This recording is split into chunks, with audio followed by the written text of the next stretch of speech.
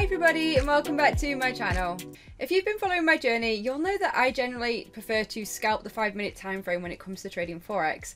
Well, in this video I'm going to share with you a recap for a swing trade that I took on Australian dollar, Canadian dollar.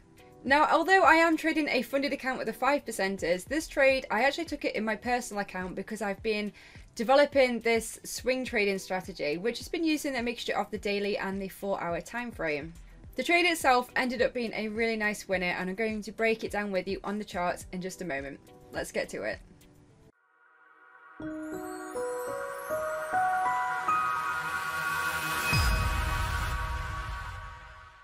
Okay guys, so I've just loaded up my chart here for Australian dollar, Canadian dollar. And as you can see, we've been in this really nice uptrend, making higher highs and higher lows. After I carried out my analysis at the weekend for the week ahead, just looking at the weekly and the daily timeframes, I had Australian dollar, Canadian dollar on my watch list looking for a potential long position because it had been in this uptrend. We've been having this period of pullback on the daily and we've been consolidating, building a support.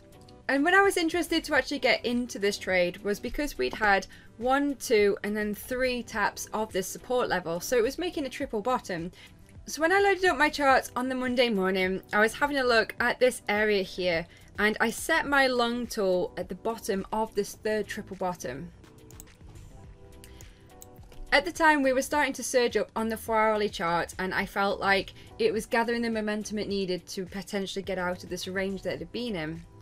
Now, because I've not taken a lot of swing trades and I was looking to hold this for a while, I was actually using quite a large stop for this trade, using an 80 pip stop, and I was looking for a 2-to-1 profit loss ratio, so I was going to risk 80 pips in order to make 160 pips. Now what I really enjoyed about this trade was that I set my trade plan on the Monday. I actually got into the trade on the Monday and then I didn't think about it all week. I just had it running in the background. I knew I had my stop and I knew I had my target, so I didn't need to do anything else other than let the trade play out.